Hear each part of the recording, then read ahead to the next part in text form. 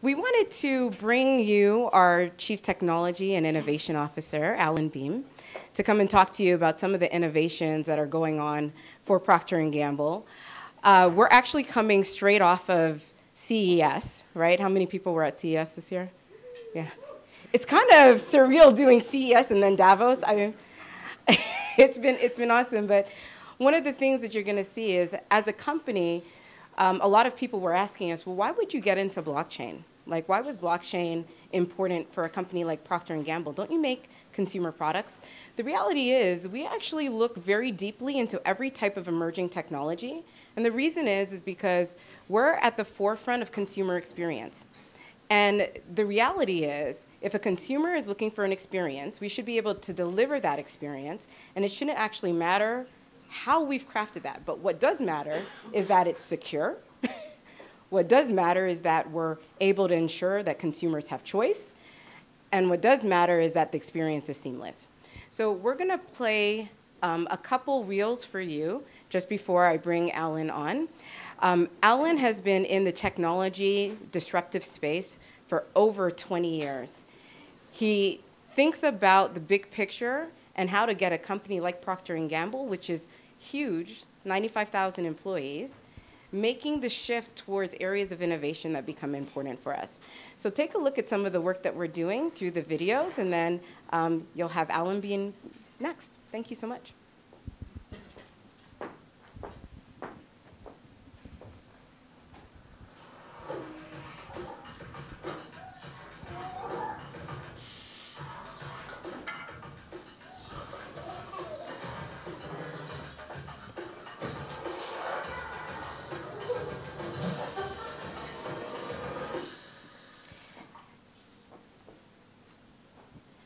That is a 50-liter home. It's one of our sustainability initiatives.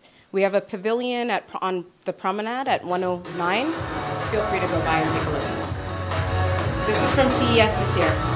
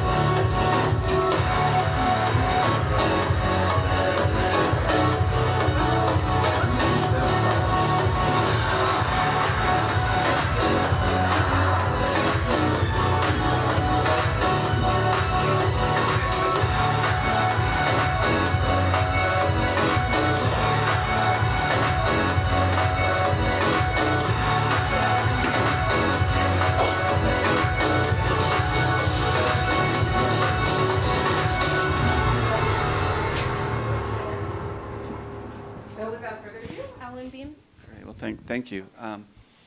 So as Tanya said, I've been involved in digital transformation, innovation, whatever you want to call it, for 20 plus years for companies such as Coca-Cola, ING, Juniper Networks, General Electric, now Procter & Gamble. And I think I learned early on that in order to innovate, you really have to take risks and you have to put yourself out there. And I think that's why you find people like myself that usually last about 3 years or 4 years at a company, and we either get bored or we get kicked out because we've caused so much disruption. But as our Chief Operating Officer says, as long as it's constructive disruption, it's good.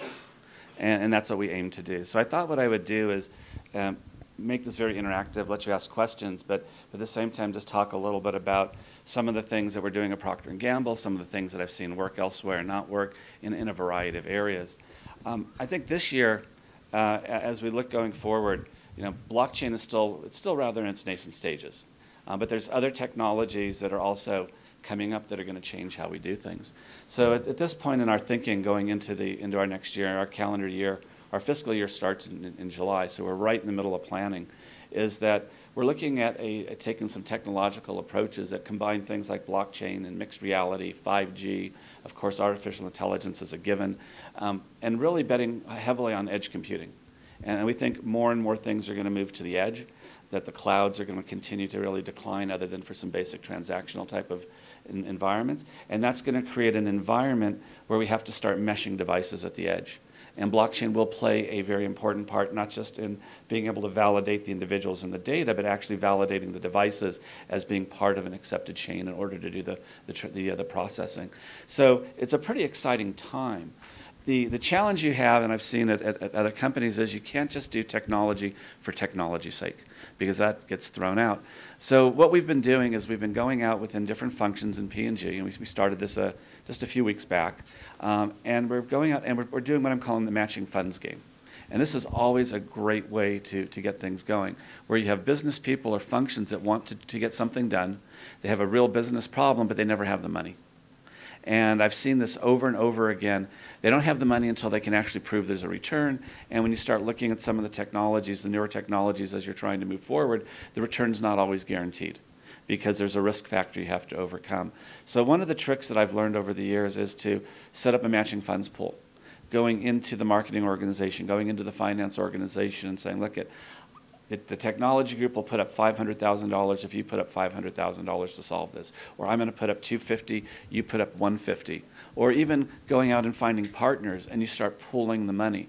Once you get the first implementation and you do it in a matching basis, as soon as the thing becomes a part of the daily routine for that function, you now have the ability to transfer the ongoing operating costs and so what I call sort of turning it into a platform for the future. So we're doing this, we've done this with some of our blockchain projects. We certainly are going to be doing it with mixed reality and augmented reality. Augmented reality is one of the things that we brought into our pavilion. Please come visit the pavilion. I think it's number 109? 109 on the promenade. But very much confined space, so how do you make the most of confined space? You create a virtual world or an augmented world in order to give people the feeling that they are in something much bigger and broader.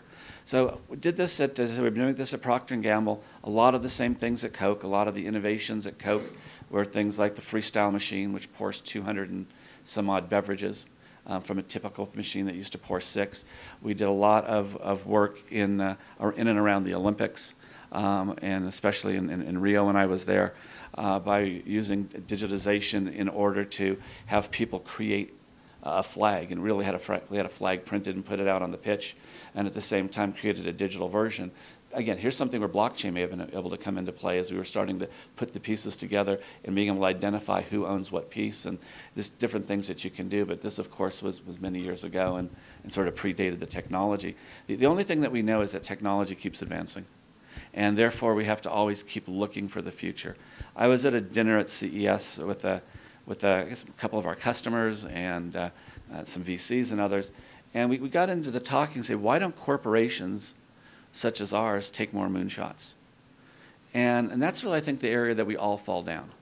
And that if you think of how a VC or an investor manages their portfolio, for every 10 investments they make, they're hoping that one is going to be huge and big, and that'll pay back the entire fund. 2 or 3 are going to make some money and get a nice return. They're going to have 2 that break even, and they're going to write off 5. And that seems to be the pattern that's over and over again.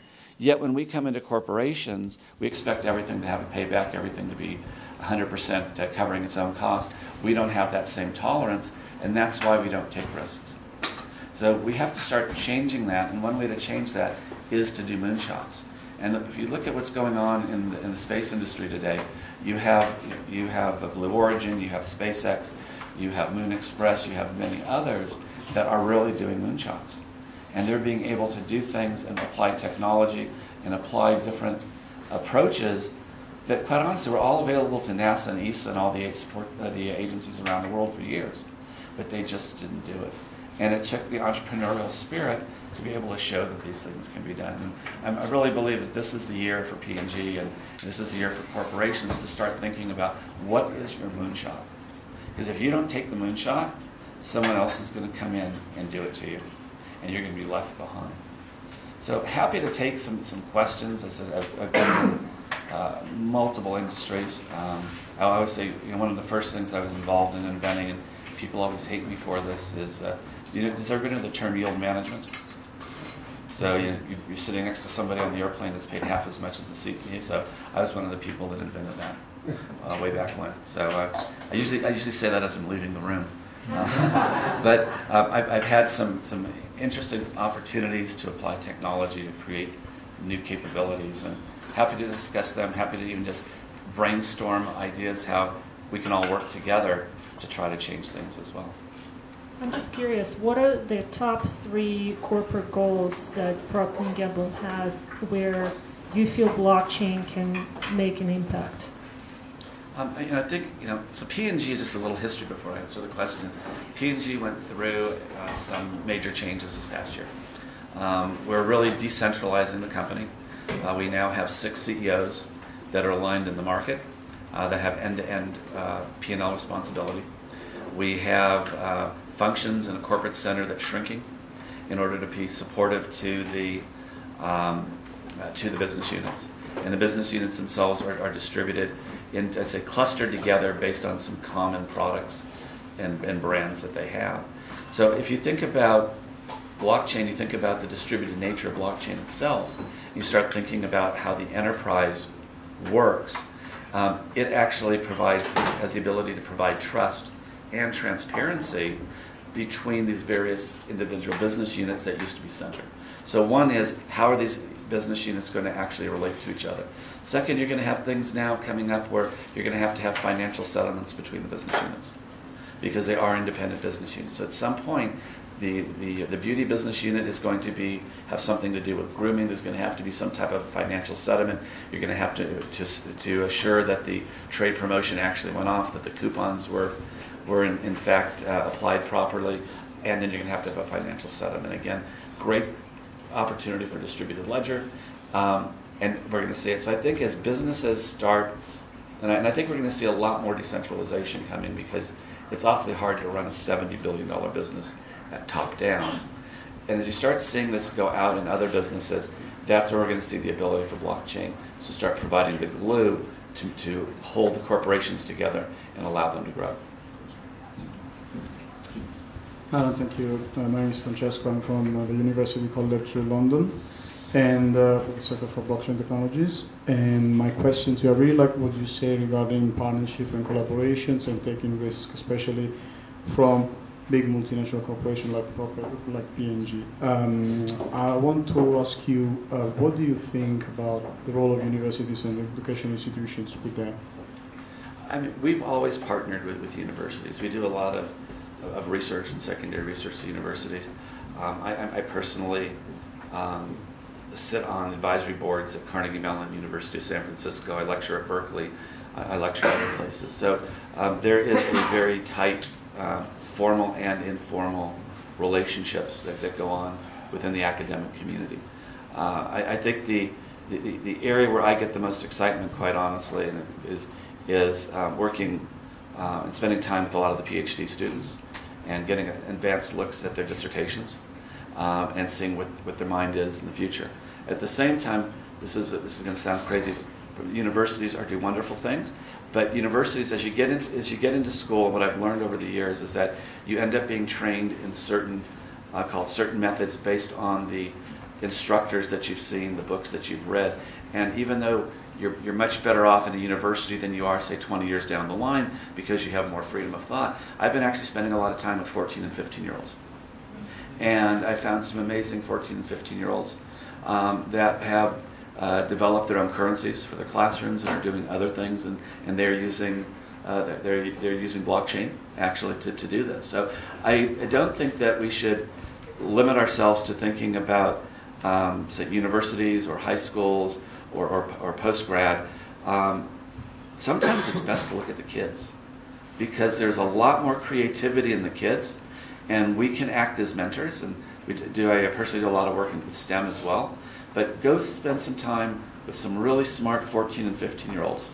Give them a business problem and educate them on some of the technologies that are available and how it can be used to solve it. You'll be amazed at what these kids would come up with that you can then take in and refine, either in a lab, in a university, or at a corporation. So you think high schools can do more? I think in some ways high schools are late. And I think that middle school into middle school is probably the appropriate time, because the kids, and I've seen this in different parts of the world, seems to, once the kids hit into high school, I don't want to say they're lost, but they're lost. Okay? They're already worried about peer pressure. They already have the direction that they're going. Sort of that tail end of middle school, they still have the ability to think. They don't feel confined as much. But I don't say don't deal with high school kids. But the earlier you get kids, the bigger the impact you have. We certainly see this in STEM as we try to build more and more young women and get them into engineering and technical professions. You have to start early, because that's the only way that you can hook them before people tell them you shouldn't do this because you're a female. So you put it all together. I think I would always say err younger. Yeah, my name is Ken Huang from Chinese blockchain delegate. What I observe is currently the big corporation like your company is doing the digital transformation, and it's undergoing, right? But it's really like supported by convergence of technology, AI, blockchain, cloud, edge computing you just mentioned, and the security, all this. Is there a sort of an approach to try to put it in a layered architecture? It's kind of like the original internet is based on ISO, 7-layer architecture, right? From physical layer to application layer. I think the blockchain as a value-based internet potentially will be beneficial to have a layered architecture as well. Maybe underneath, on the first layer is the network. It's like 5G network, which really can increase the block propagation rates. It will be fast and increase the speed and the throughput, and also it will be secure. So the network, and then you have the identity layer. That's very important. In the internet world, the traditional internet, there's no identity layer, even in the ISO 7-layer or the internet 4-layer. So that's why the majority of security problem is because of identity, the access control. So I think we are currently in a very good time to have a self-solving identity and build actually on the protocol layer of this value-based economy, right? Then you can have a data layer after that. Once you have data, identity, you can have the ownership of identity. Right? So it's, right. So the question is there any thoughts in your company about a potentially layered architecture for this value-based economy or internet? Well, I think if you just go back historically, abstraction has been a key for 30, 40 years now. And as long as you practice abstraction, that's going to get you layers by nature. But I think that the future relies in context. And when you start talking about identity, you start talking about security, that's just contextual information that's associated with some data or with something that you're going to be moving. I think that blockchain can play a role in helping to define context, and I don't want to say just identity because that's part of it.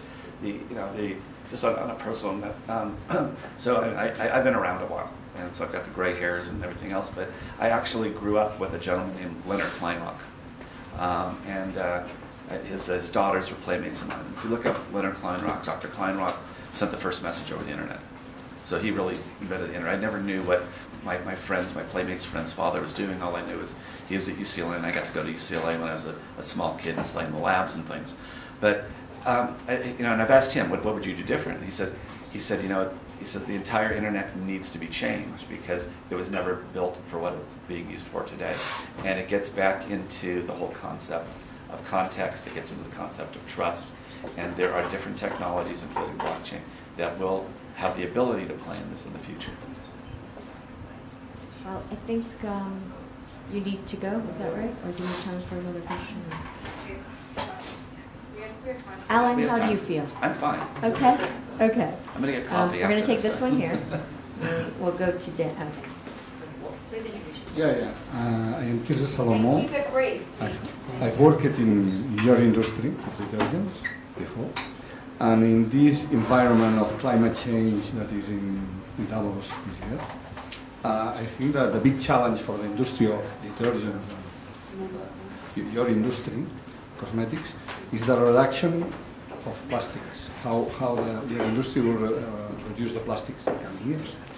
Is any use of blockchain that you have in mind to get this challenge for this industry? Well, we're part of a consortium loop, I think is. So the Alliance to End Plastic Waste. Yeah. So our CEO is actually the chairman of the Alliance to End Plastic Waste. One of the things that they're absolutely doing, so they are looking at technology. They're also looking at how do there's a lot of different plastic alliances, how do you bring everybody together, right? So we talk a lot about what blockchain can do, but part of it is making sure that you have people at the table who are willing to change how things are happening. So one of the things we're doing as part of that alliance is getting more people who are looking at plastics. We absolutely believe that we have a role to play there. Through those alliances, what we're also able to do is make use of our R&D technologies. Right? So things that we've discovered in our labs, so things like when you take plastic and you melt it down, it becomes like a polymer that is difficult to reuse. We've been able to find a way to get that back to near virgin-like plastic. So that is now something that we've given back to the industry. Right? So that's kind of what we believe. These big societal problems, I mean, it takes all of us working together and having that imperative for change. And with that, we'll be able to make that happen. So technologies like blockchain will be one of them that we use in that work. Hi, I'm Daniel from Orbs and Hexer Group. I wanted to ask, in your perspective, what is the flagship blockchain project within the group? And what is the internal goal to get it to the market? And secondly, if you think the hurdle is more technological or political to get all the players on board? I think when you have a corporation the size of P&G, there really is never a flagship because there's something that has business value that's delivered specifically. And I'll get to the direct answer here in a second. But one thing that I've learned over the years is there's no such thing as a corporation. That if you start breaking down large corporations, what you find is that inside the corporation, you have treasury departments. Treasury departments can produce $1 billion and more in profit, therefore it's a bank. You look in the size of a large corporation that does manufacturing. You look in a large size corporation, it actually becomes not just a media buyer, but it can actually be creating media. So you can't look across and say that there's something that's going to impact everybody because anything you do with any technology or solution is really only going to impact and get the attention of one function. So the thing that probably got the most notoriety here for us was container tracking. And that was something that we did a year and a half ago. And the reason is that the containers, if you look at it, the dwell time of containers in a port, the more that the more turns you can make on the ship, it saves money. You have products that that have longer shelf lives because it gets into the shelf. So that gets a lot of visibility. But quite honestly, The people in the marketing department and advertising group don't care. The people in the other organizations, they just don't care. So you really have to break it into which function or which company within the corporation you're dealing with, and each one needs its own flagship. Hi, yeah, we're a group of researchers that do management consulting basically, and every time we see a new use case coming from the industry, we really take a hard look at it. And when you mentioned that blockchain will be the glue that will help companies of 7 billion in revenue, or that around that number you mentioned, work. So my question is this really the problem that large organizations see, that there's a lot of, I mean, blockchain the essence is that it's helping non-trusting people or entities connect together. Is that really the problem? We're seeing like a lot of internal fraud and people that are manipulating data for their own purposes, but this is stopping organizations from going further. You know, with not purposely not addressing fraud or something like that, the reality is you get any large group of people together, and there's relationships that exist. Some are stronger than others. There's a series of trust even within people in the room here, based on maybe your academic credentials, maybe based on work that you've done. You infer a certain level of trust, or infer a level of trust on somebody else. It happens in corporations. The bigger the corporation, the more the different people that you have. You need to do something. So there is always just sort of bringing people together to make a decision in order for a business process, whether it is financial, whether it is a manufacturing process. You have to have trust. And I've seen year after year, corporation after corporation, things don't get done because you don't trust the person who's going to make it happen. And you have to find some way to actually prove that the process, that somebody did what they said they were going to do. So it doesn't answer your question specifically, but what it really is saying is that any large distributed group of people or systems or processes does require, as an opportunity, to apply technologies such as blockchain and others in order to be the glue to pull things together. I don't know where it's going to go because we're still at the very beginning of a hockey stick. Great. So we're going to take maybe 2 more questions. So I just want to canvass the room. Who else has questions? Danny, you do? Okay. We'll have Danny. Introduce yourself, please. Hi, Danny from Orbs. I actually want to refer to something that Tanya said yesterday on the panel, which was mind-blowing to me, that on the importance of corporation experimentation to be shared with the world, which is a cultural business practice that we don't really see today, and how important it is to share the failures, what didn't work, so others don't repeat it. So how are you planning to do this? So we've formed in some areas what I'll call some consortiums, which are non-competitive people, where you can get together and you can share things openly and transparently. And in fact, it actually helps accelerate innovation when you're working in that type of an environment. You know, as a publicly traded company, you are always concerned about what you say will have some type of a positive or negative impact on your market cap. So you have to be careful of what you say. You have to be careful of the time of the quarter that you say it, and all of those things. So I believe that these opening these things up, putting things that are better for society and better for the public in general, working on those problems and sharing those and publish them, that's no different than what happens with research in educational institutions. And to be honest with you, that's okay. But there's always going to be certain things that you have to hold tight. You've tried something that could give you a competitive advantage, and you don't want to telegraph either a victory or a failure to your competitors or to the market. And those you'll have to hold back. So it's case by case. One final one. This final question, actually related to what you just said. It's Kate Mitzelmacher from Accelerate. I haven't introduced myself. I see the biggest barrier to adoption in blockchain is the fact that you have to get multiple parties and stakeholders to agree to do the same thing. How do you get, even within one organization, to get multiple business units to buy into getting on the same single version of truth system and use it? I hate to say it, there isn't an easy way to do it. You know, inside a company, outside of a company or between companies, it's actually easier because there's a dominant party. And the dominant party can flex its muscles and can insist that things are done in such a way otherwise that the participants will no longer be participant and you move on to the next one. And that's the hammer approach, which you have the ability to do it. You want to do business with me, I'm the biggest one in the room, then you're going to do what I say. When you get into a corporation, it doesn't work that way because everybody is equal. I always say everyone is equal, but some people are more equal than others. And I really believe that, but the challenge is it's all through negotiation, and whoever has the best negotiation skills is going to win. The two things that I do for my teams to give them a leg up, and I've been doing this for a number of years, is there's two soft skills that I always send my teams to. Tanya hasn't done this yet, but she will be. One is I put people through a negotiation training class. Salespeople go through it all the time. Why don't people that are trying to pull things together? Because blockchain is about negotiation, and you negotiate. The other thing that people sort of laugh at, and it's meant to be laughed at, is I put people through improvisation training, and I bring comedians in, and we actually do improv training. And the reason is, as you're negotiating, as you're trying to put these things together, you have to think on your feet.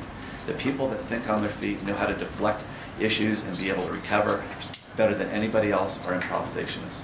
The comedians can do this better than anyone. So I've had great success by instilling those two capabilities along with the technical knowledge, whether it's blockchain or another subject, and it always gives my organization a leg up in trying to move forward. So blockchain for improv. Thank you, Alan. Thank you.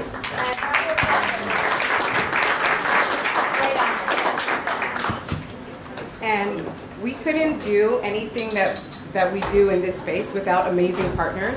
And GBBC has been a phenomenal partner in connecting us to people who are thought leaders here, who are eager to experiment with us and try new things. So Sandra, thank you very much. I actually want to mention, this year at CES was the first time the Consumer Technology Association had blockchain main stage. That's true. And we were on it. It was pretty awesome. Yes. All right. Thank you, everyone.